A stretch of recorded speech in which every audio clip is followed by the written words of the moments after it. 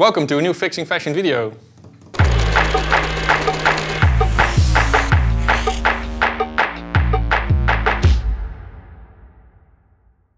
So in this video we're going to show you how to upgrade your clothes. Because in the last videos we've seen how to care for it and repair it to keep it longer, but now we're going to really modify it and change it. Sometimes it's about combining shirts together, or shortening the pants, or giving it a new color. Alright, so before we start, make sure to check the basic sections in our academy, where you can see some basic stitching and sewing techniques, which you're going to need in this video. And if you have any questions or want to chat, make sure to join our Discord. Alright, so now let's dive into it. But to be honest, I don't know anything about this topic, but Alicia knows. Hi, I'm Alicia and I'm going to be your help for today. So before you waste your clothes or left them for donating, there are many ways to upgrade them or customize them. So we've divided all these techniques in 4 chapters. So in this chapter I'm going to show you how to resize. And being able to resize gives you the power to wear everything. For instance, that 70s jacket from your dad, or something that you saw in the vintage shop and you couldn't fit. Or, for instance, Dave's vintage pants. So Dave wants shorts as he's moving to Portugal. And before he wants to make them shorter, we need to know where we want to cut it. So I like to fit them on, and I want to above the knees, so that's where I pin it. Then take them off. Lay them on the table and mark down from the edge of the leg to your mark. Then I want to use the same length all around the leg.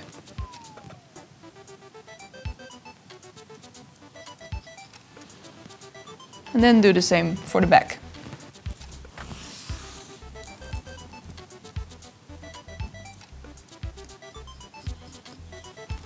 So this is going to be your cutting line. And now you can chop it.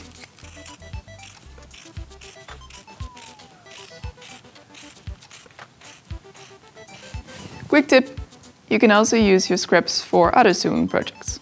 So now this is done, and we did this kind of with a raw edge, a raw finish. But you can also do it with a clean finish. And how to do this, you can find in the academy. So we just made the pants shorter, and now we're going to make the pants smaller. As these are way too big for me on the hips, and I need to take the excess fabric off. But before I'm going to do that, I need to turn them inside out. After you turn them inside out, you need to put them on and pin down the excess fabric. Then you can mark down your new sewing line.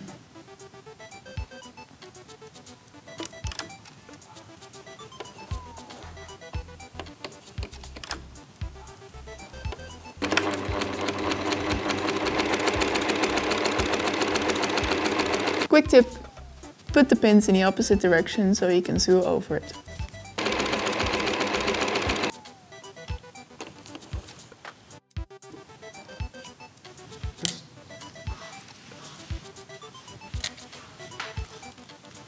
Then chop it off, make sure not to be too close to your sewing line.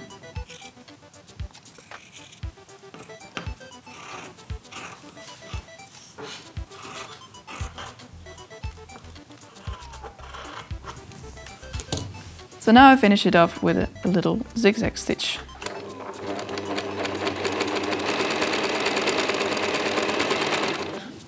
So these are now finished, and this is my result. To make them more neat, you can always iron it.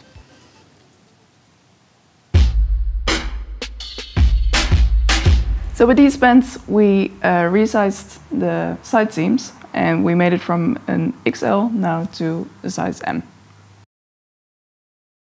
So these were my dad's wedding pants, and as you can see, there's kind of a lot of excess fabric, so it's kind of too big. So we resized them to make it smaller, and now a smaller person fits it.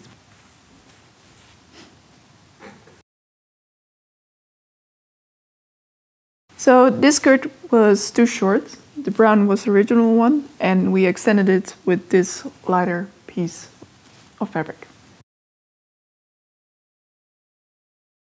So these dark pink pants were the original pants, and they were too short. So we extended them with old pants that were actually being thrown away. So here we changed the t-shirt by putting an elastic in there, and now you can change the shape or the length from it. So these were a few examples of resizing. Now if you don't like your clothes anymore or you want to give it a new function, you can bring it to a next level. Next up, remake. So in this chapter we're going to remake, and you can go pretty wild with this one. As for instance, I can combine this shirt with a stain together with a shirt with a print that I don't like. So let's do it. Ideally you want to combine two shirts together that are around the same size. So now I'm going to fold to see how we want to cut it. We want to hide a bit of the print and remove the stain. So before you cut it, you can still play with the sizes, as I can still make this bigger or make it smaller. Then you can cut it.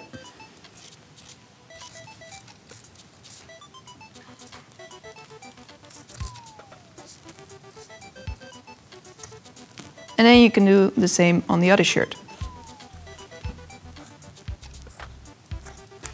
So these are the ones you want to use. Any other ones are good for patching. So now you want to pin these together. Good side on good side. Starting with the collar.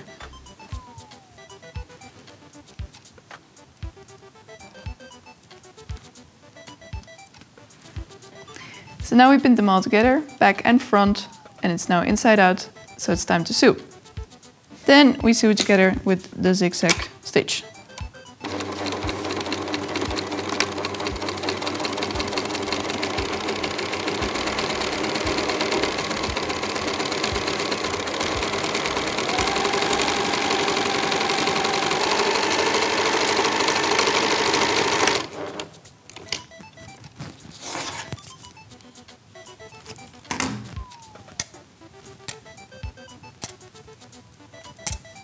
So now this is done, front and back. And now it's time to make a normal jeans into workwear jeans.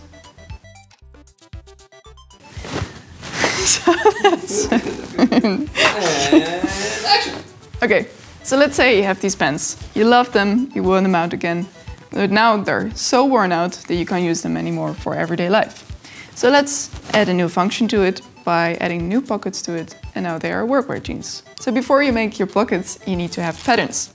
And the cool thing is that if you make them yourself, is that you can fit them to your tools perfectly. So we're pinning our pattern on some leftover denim, as we want this to be durable for our workwear jeans. Then I can cut it. I don't need to cut a 1 centimeter allowance extra, as it is already in my pattern.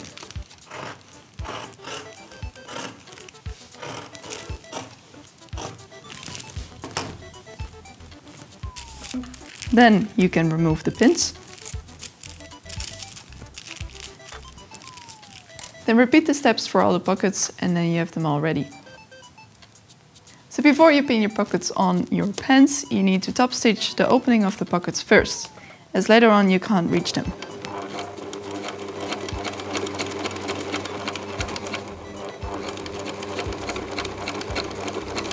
So now you can pin the pockets where you want them.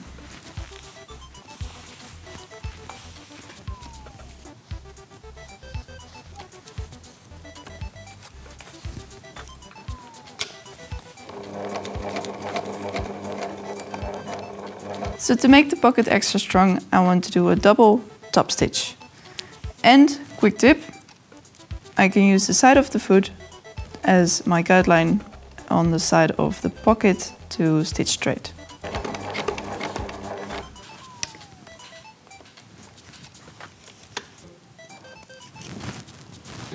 So now we're finished. We added 2 more pockets on the front and on the side, and a holder. So now you can start working.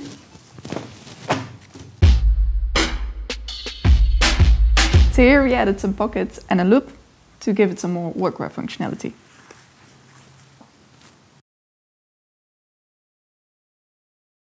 So here we combine 2 sweaters together, and you can create patterns with it. For instance here, a checkered pattern.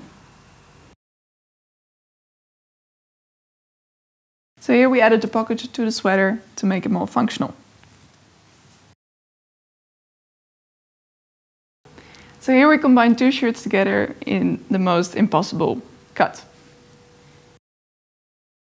So on this pants we put some buttons on the sides extra and on the back. And now we can put an apron on the side or the back or wherever you want. And we made this apron from half a skirt, but you can also use half of a jeans or pants. So here we combined two shirts together. One had a stain and one we didn't really like the print from, so we put them together. So here we combined two shirts together and we did it in a curved shape. And the nice thing is with combining is that you can do it also in a negative way, so you don't have any waste. So here we combine two garments into a dress, and it actually is two men's shirts. So with this dress we combined two shirts together, and instead of a t-shirt you now have a dress. And to make it more fit, you can then tie the sleeves to the back.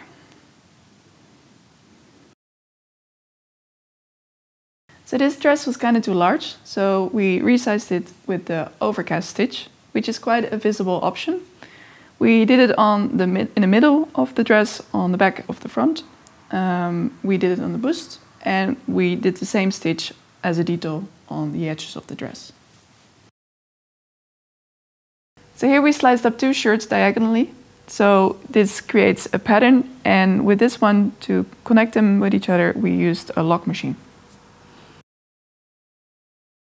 So here we combined two shirts and we sliced them up in more diamond shapes, which create this kind of pattern.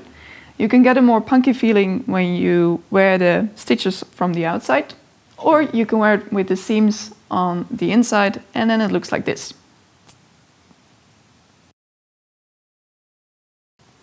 So for these pants, we had two worn out pants first, and then we combined them together and used only the good sides.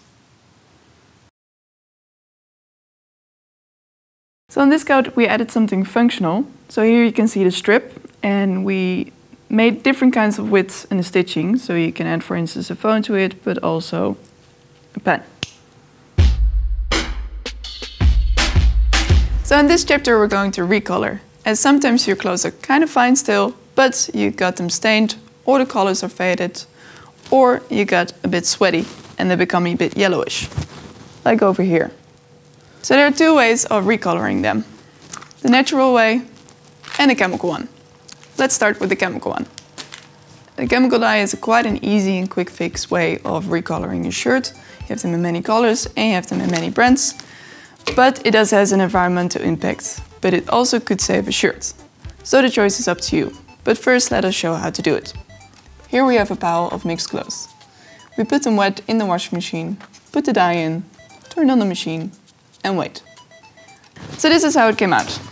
As you can see, some are fully colored, some are lighter shade, and some didn't dye that much. This is because your garments contain blends or are fully synthetic and they are way harder to dye. More about this in Academy. So let's go to natural dyeing. So now I'm going to show you a little bit of the natural dyeing, as it is already done for ages, but we forgot a little bit about it and now we see it coming back. As it is environmental friendly, as you will be surprised what comes out of orange peels or avocado peels, or for instance a red cabbage. The only downside is that it is very experimental, but that could also be fun, depends on you. So let's color that sweaty shirt. So let's say you have this sweaty shirt. Before we start dyeing, we want to prepare it first. And then it's done in two steps. So the first step is scoring. With scoring, you take off the excess sweat and you fully deep clean it and take off all the dirt. Then the second step is mortising, and this really helps the dye bite in the fabric.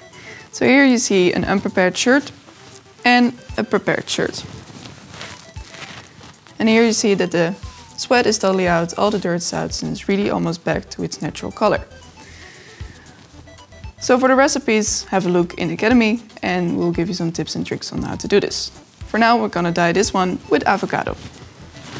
So first we bring a big pot of water to a boil.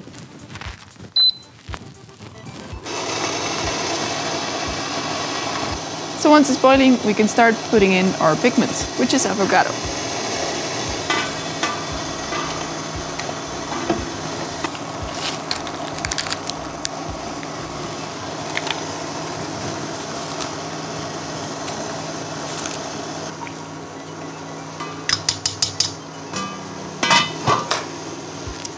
So this has now been boiling for an hour, so I can sieve the skins out of my dye.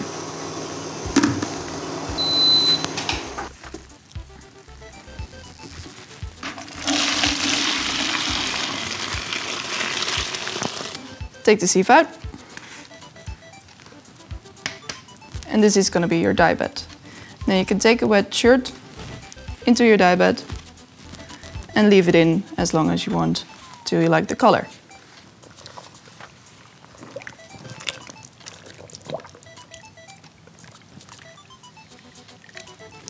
This is going to take a while, and we like to leave it overnight, but we already prepared a shirt yesterday, and and this is the result. A very nice baby pink avocado dyed shirt. So this is just avocado. So here let me show you a few tests what we did with natural dyeing.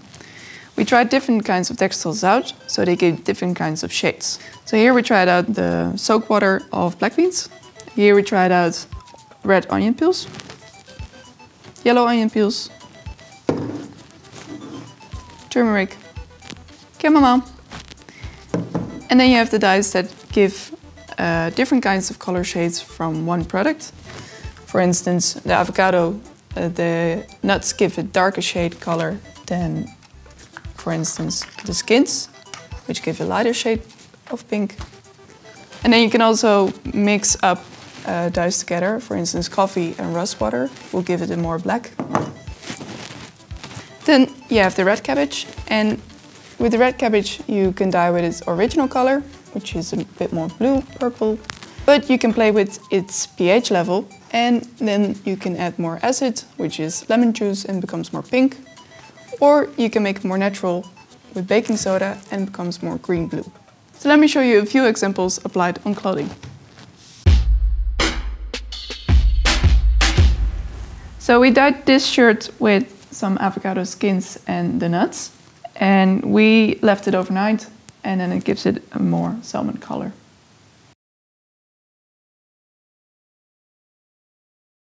So here we dyed a pair of jeans with acorns, and we created the pattern with a shibari technique. So these were just a few examples on how to recolor your garment, but sometimes you don't want to recolor the whole entire garment. You just want to do it on specific places, which creates a print. And that brings us to the next chapter, decorate. One way of decorating can be by creating patterns. For instance, with the technique shibari. Hereby you fold the garment and you press it and put it in a dye bed, which creates this kind of patterns. Another way of making a pattern can be the tie-dye. In this way you tie this all together and put it in a dye bed, and it creates this more spacey pattern. Then the last one, you can do it way more freestyle and do it with a brush, and you can create any kind of pattern that you want. So another way of decorating can be making prints. And making prints can be done with, for instance, textile markers, as you can see, for instance, over here. Don't do this with normal markers, as they might fade out in the washing machine. Or you can use, for instance, transfer paper and print out the prints that you want out of the printer and iron it on your garments. You can do this, for instance, to cover up a stain or to add a logo to your garments. And the last technique of decorating can be used with a single thread, for instance when you're using embroidery techniques, like over here. This can be done for personalizing it, or you can use embroidery stitches when you are already patching up something, for instance here. Or you can use it while you're resizing a garment by using a decorative stitch for making it smaller.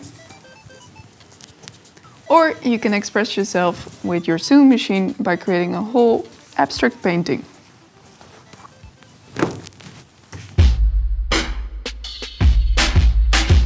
So here we decorated the pants with some patches and some stitching with the sewing machine, and I went a little bit mental with it.